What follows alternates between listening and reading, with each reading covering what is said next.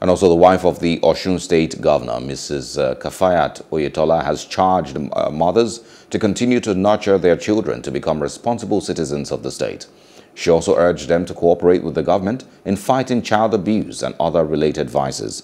She was speaking during the 2021 end-of-year children's party held at the Government House grounds in Osogbo.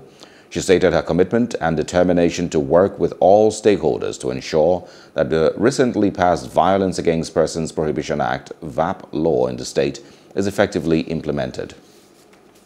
Our mothers should continue the roles of nurturing and giving the directions to the children to become good citizens with high civic responsibilities.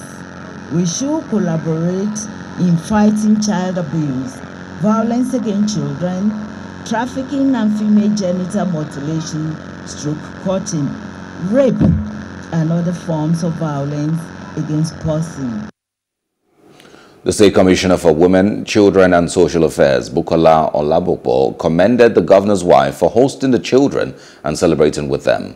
She urged the children to be of good conduct and make their parents and the state proud. Governor Oyetola and some other cabinet members also graced the occasion. The children were treated to different kinds of entertainment and also went home with gifts. I like to encourage our mothers to please take time to devote sufficient time to look at what your children are doing. The challenge of economic survival will always take your time, but please always have time to the kids. They need your attention. They are so vulnerable. They need your guidance.